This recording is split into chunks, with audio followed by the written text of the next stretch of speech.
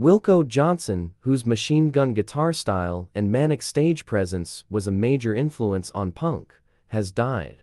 Johnson was diagnosed with late-stage pancreatic cancer in 2013 and elected not to receive chemotherapy. That year, he was told he had 9 to 10 months left to live. Wilko Johnson was an English guitarist, singer, songwriter, and occasional actor. He was a member of the pub rock or rhythm and blues band Dr. Feelgood in the 1970s. Johnson was known for his distinctive guitar playing style, which he achieved by not using a pick, but instead relying on fingerstyle.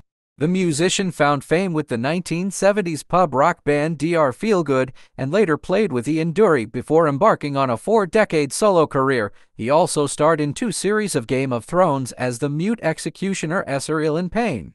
Thanks for watching, and please subscribe my channel and press the bell icon. The cause of death is a cancer, prostate cancer. Thank you.